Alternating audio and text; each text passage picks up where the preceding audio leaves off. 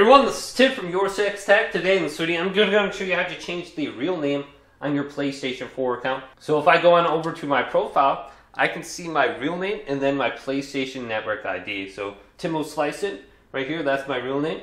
And then here is my PlayStation Network ID. So to change your real name, this is easy. Go over to the three little dots right here and then go to Edit Profile.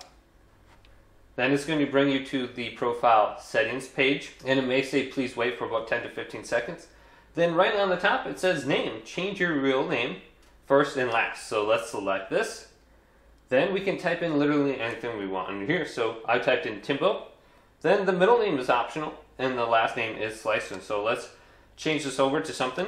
So let's go over to like Timbo Slicer and then go to confirm.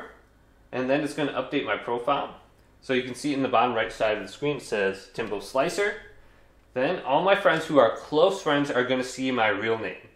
So just my regular friends won't. They'll just see my PlayStation Network ID.